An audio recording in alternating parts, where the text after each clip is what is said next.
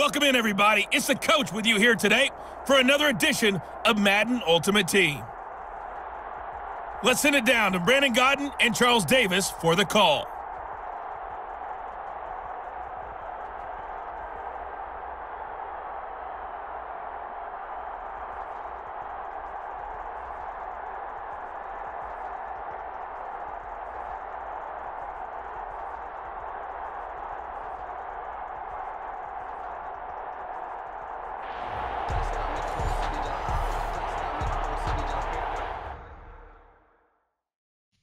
Challenge goals.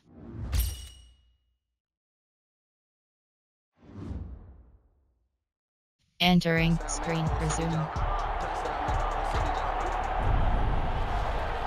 Adam Vinatieri set to kick off. Now the elder statesman of the NFL, Adam Vinatieri, set to get us started. And here we go. We're underway in Madden Ultimate Team. And the decision to bring it out, not a good one, as he's tackled at the 15. So out comes this offense to take over for the first time. They'll be captained by one of the greats of all time. At quarterback, it's Drew Brees. Total relentlessness of consistency. Almost like a machine. If you watch him in practice after every throw, he resets his feet, visualizes all the other options on a play. So if he has to do it in a game, it's already there, has the muscle memory. I started calling him AI for artificial intelligence. Whatever defense does during a game, he absorbs it and then uses it against them as the game moves on. Officially nothing on that last run. They'll try again, 2nd and 10. On the draw, P. Ryan. And that didn't fool anybody. He's going to be dropped in the backfield. It's a loss of a yard, so it's back to 3rd and 10. With his size, he's a tough man to bring down, but they do a nice job there stopping his progress and not allowing him to get back to the line of scrimmage. So now an early 3rd and 10 here on their opening drive. From the gun, it's Brees. And he takes a shot on the release as this will be incomplete. Intended for Ian Thomas. Incomplete. So the defense able to get off the field here on 3rd down. And it's one of the goals of the game. They've got to be effective on passing downs. It's one of the few things defenses chart. How did we do on 3rd down? That's a nice start for them in this one.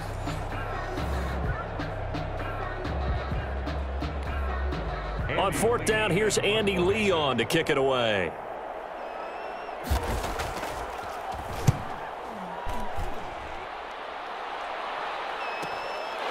And taken right at the 35.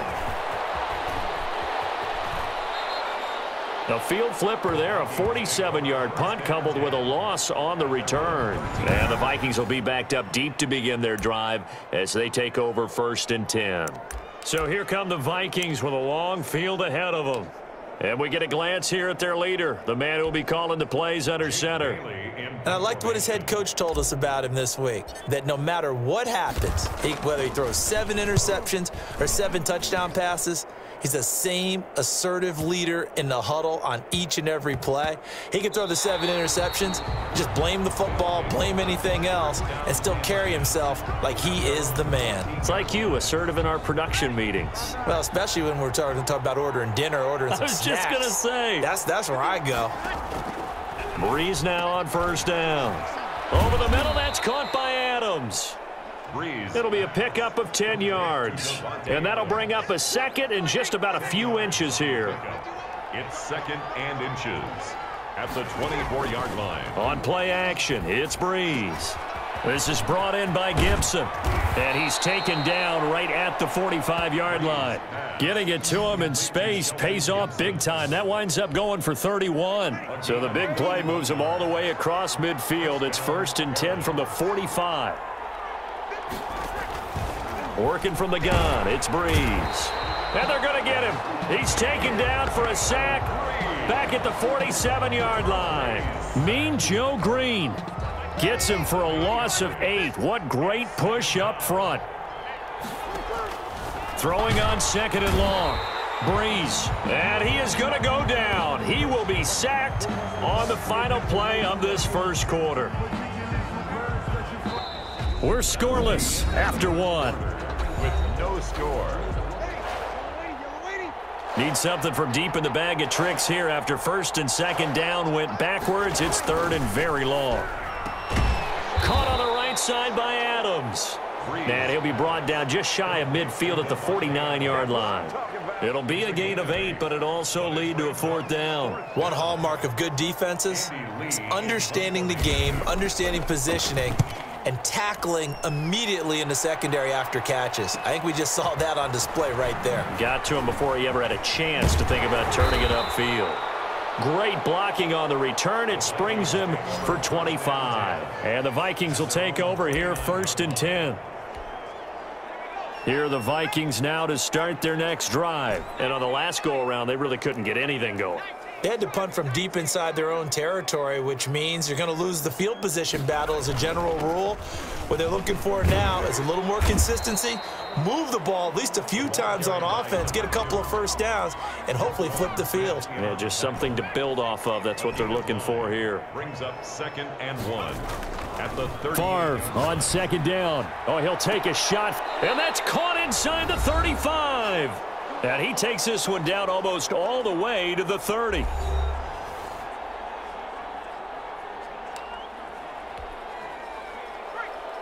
We remind you that coming up at halftime, we'll take you to Orlando and Jonathan Coachman. Coach will have highlights and analysis of this first half, one that's featured no touchdowns as of yet on either side. So his job's a little bit easier for this halftime.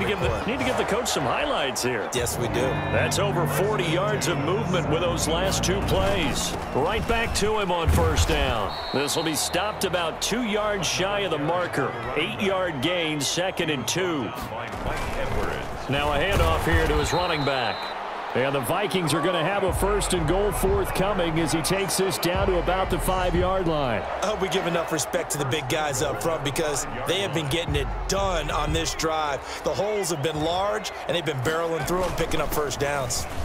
And he'll get in. Touchdown, Minnesota. A 5-yard touchdown run as his guys are first onto the scoreboard here this afternoon. People always talk about one of his biggest strengths running the football, vision, and he found the spot there, went into the end zone. You're exactly right about that. It wasn't just the vision, right? Once he saw the gap, decisiveness, made up his mind, and about the power to finish the play. Not only did he get good blocking, he created his own space as well. Needed a couple yards for the 2-point try. They go to the ground game, and it works. And sometimes it's the exact right thing to do because a lot of teams play you for the pass, so you spread people out, decide to run the football, you often find good running lanes. And here's Vinatieri now to kick it away after the touchdown.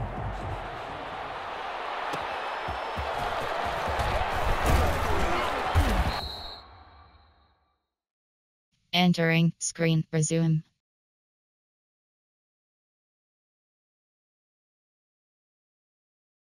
And he won't get this to the 20-yard line as he's down at the 19. 1st down and 10 at their own 19-yard line. So here's a 1st and 10 now down inside the 20. Shotgun now for Breeze. Now the pressure comes and he goes down just inside the 10, back at the 9. Now the offense going to use the first of their timeouts as the stoppage will come with a little under a minute to go in this first half. To try again after the sack. Breeze. And this turns into disaster. He's not going to get forward progress. That'll be a safety. So troubles here offensively. I tell you, the noise in this dome, that has got to make it harder for these guys to hear. Sometimes I find myself shouting up here. But you're right. If you can't communicate well or get off the snap count properly, it can cause big problems, and this qualifies as a big problem. The lane opens here. He's past the 30.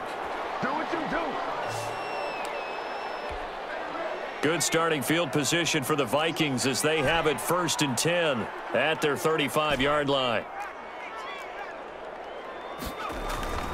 Throwing is far. Oh, he'll take a shot from McCaffrey downfield. This is caught inside the 15. Touchdown, Vikings. Ed McCaffrey. 65 yards. And the Vikings are going to add on to their lead. Mike Zimmer's made the decision. His guys will go for 2. They'll try and run it up the middle. And he is into the end zone to bump the lead up 2 more. And they're able to ground it in there on the 2-point try. And you and I were talking before the game. The 2-point conversions from the 15-16 season, what has changed, what hasn't changed, partner? Yeah, I'll tell you what's changed is just your normal strategy, because now you're either kicking the football with the ball on the 15-yard line, or if you decide to go for 2, they put it on the 2-yard line. So what are you thinking as a coach? Do I risk it? Do I go for it here? Do I try and gain a strategic advantage and maybe go for it? The offense back out there at the line, ready for their next drive. And you're under a minute to go in the half, a first half that hasn't been particularly kind to you. How do you think the Vikings after him, and they get there for the sack. The Vikings going to signal for the first of their timeouts, as the clock will stop with 34 seconds to go before halftime.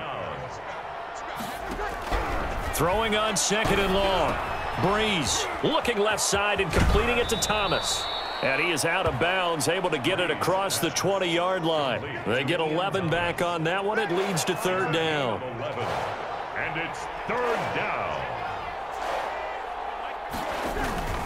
Now Breeze on 3rd down. And he's got him. Got his man on the end route. Complete.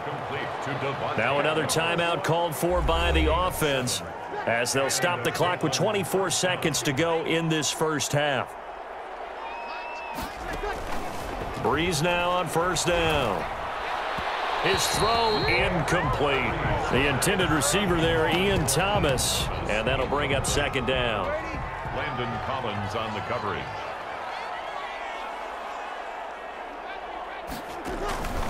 Breeze to throw again. Oh, hit as he throws there, incomplete. From the snap, he certainly looked like he knew where he wanted to go with the ball, but surprise, that guy was covered. So that took his attention elsewhere to no avail. And he takes this up to the 40-yard line before being corralled. Now the offense will burn their 3rd and final timeout, as they'll stop it with 13 seconds to play in half number 1. On 1st and 10, here's Breeze. That'll be incomplete with 9 seconds now showing on the clock. Devontae Adams, the intended receiver, but it's going to be 2nd down. Back to the air on 2nd down. It's Breeze. And that is incomplete. 7 seconds remaining. He couldn't get the hook up there that time with Thomas, and that takes us from 2nd to 3rd down.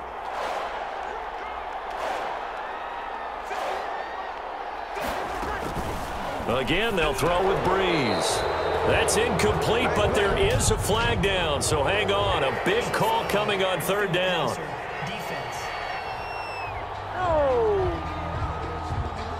Well, instead of 4th down after the incompletion, it'll be 1st down, roughing the passer. Coaches love their defenses to be aggressive, but they want them to be smart as well. Have to leave the quarterback alone at a certain point. A final shot before half for Breeze. And a little floater there is incomplete. And that'll do it for the end of this. You want the 3rd quarter already? No problem. Let's do it. Barons, nothing. The Vikings have to like their position. They've got the lead. They get this football as well, as we are back and underway for the 2nd half. Now a crease here as he's past the 30. And he nearly broke that for more, but as it is, still a good return. They'll start the drive right around the 37.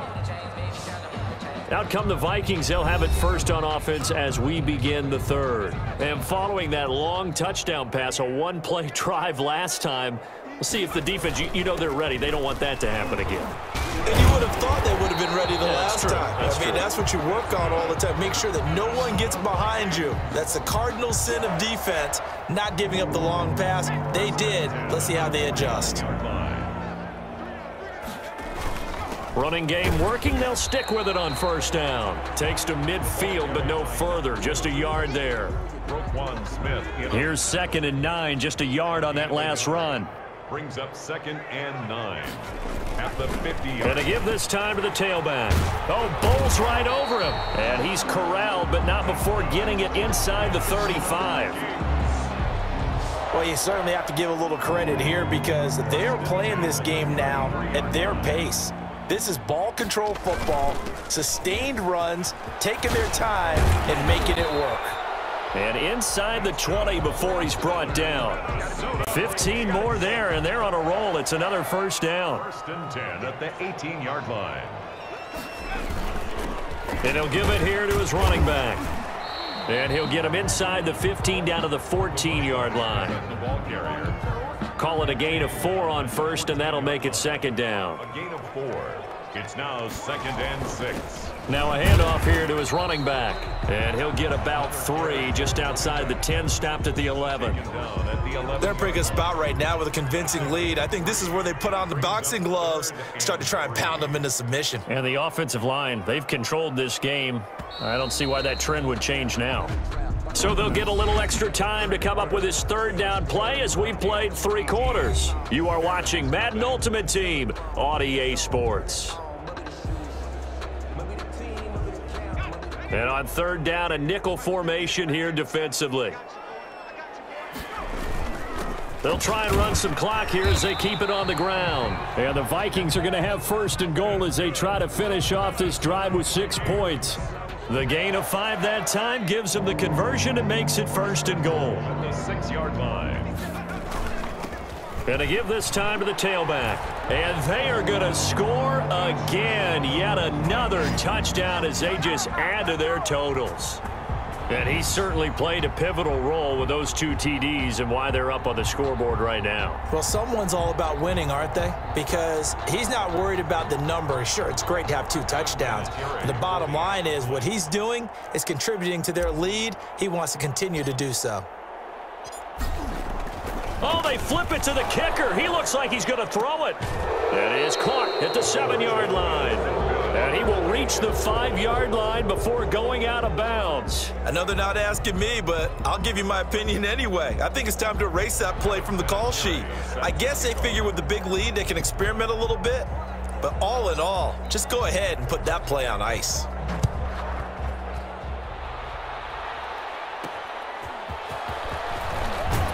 And they'll be backed up to start this drive as he's taken down right around the 15. In this position, trying to get back into the game, teams are looking for a spark from their special teams.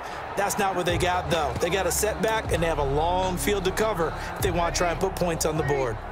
Line of scrimmage, the 15. It's 1st and 10. Breeze now. The left side throw complete to Adams. And he's going to get this one across the 30-yard line. 16 yards right off the bat and a 1st down. Line of scrimmage, the 31 now on 1st and 10. Just 2 minutes remaining here in the 4th quarter of what has been a one-sided affair. So it's our visitors with the football as we get you reset. They've got a 1st and 10 as they search for a late score. Pressure coming from the Vikings, and they get there and bring him down. Mean Joe Green. My goodness, make that now 5 sacks for him in this ball game. Really, really turning in an incredible performance. Now the offense going to use the first of their timeouts as they'll talk it over here before what will be an important 3rd down. Now Breeze. And it's complete to Adams. An incredible play there. They do get big yardage, but they're still stopped a yard or 2 short, and it's 4th down. All right, they're going to try and keep hope alive here on 4th down. They're going for it.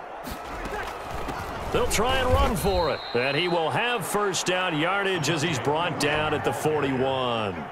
No reason not to try it there, and they do indeed convert on 4th. To the right side and complete to Thomas. And he'll get it out a couple yards shy of midfield at the 48. 7 yards the pickup there. You got the big lead defensively. Willing to give them that underneath stuff, right? And this is why you work on your tackling. Tackle them after the catch, inbounds, keep the clock running. Just go ahead and bleed the game out that way. So the big play means just like that, they'll operate from the red zone now on 1st down.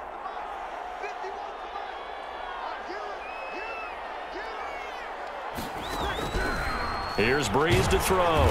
And he's going to go down. He's sacked back at the 24. Ed Reed comes flying in from safety for the sack. Going for it all. And that's going to be incomplete. Good effort there trying to take a shot, but it's third down.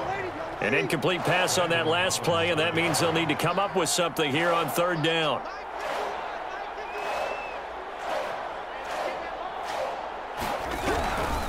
Brees going to throw. And that one drops incomplete as he got popped as he was throwing it. Has to be a little bit of frustration there. Back-to-back incompletions. Receivers blanketed on both attempts, this time on third down.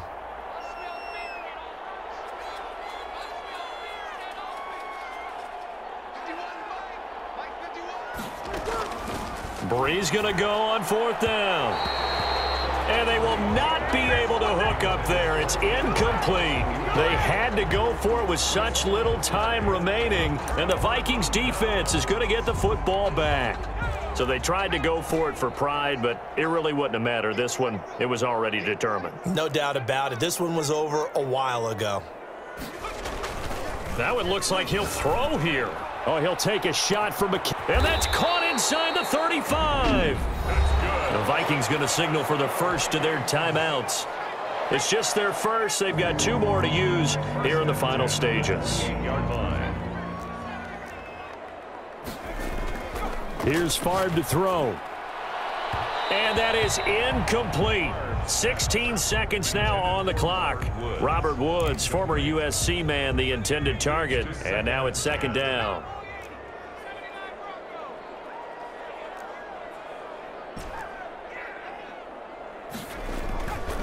To throw is Favre. And that's going to be incomplete. 12 seconds left. Johnson the intended target, but now it'll be third down.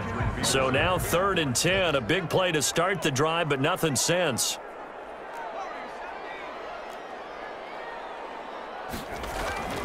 Now Favre. It's caught. Jones. And he will get into the end zone. It's another touchdown. This thing is ugly.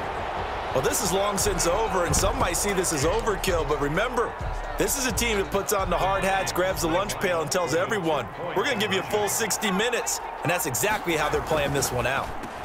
And this is going to be caught. So add 2 more to the lead as they continue to pour it on here in the 4th. But I guess when you're hot, you're hot. I mean, I would just go ahead and take the extra point and move on, but apparently they've got something to prove. Almost feels like something was said this week, and they wanted to make sure that they laid it on them in this game. Set to kick off. And here's Vinatieri now to kick it away after the touchdown. Fielded near the back of the end zone, and it'll come out to the 25 as he will not attempt to return. Their own 25-yard line. The offense now at the line, ready for their next drive. And let's face it, this drive is not going to have any bearing on this game, but it's kind of important for one reason, isn't it? It certainly is. You got to get points. And, okay, all right, I'm being facetious here, but you get points. You feel a little bit better about yourself as you move on to the next one.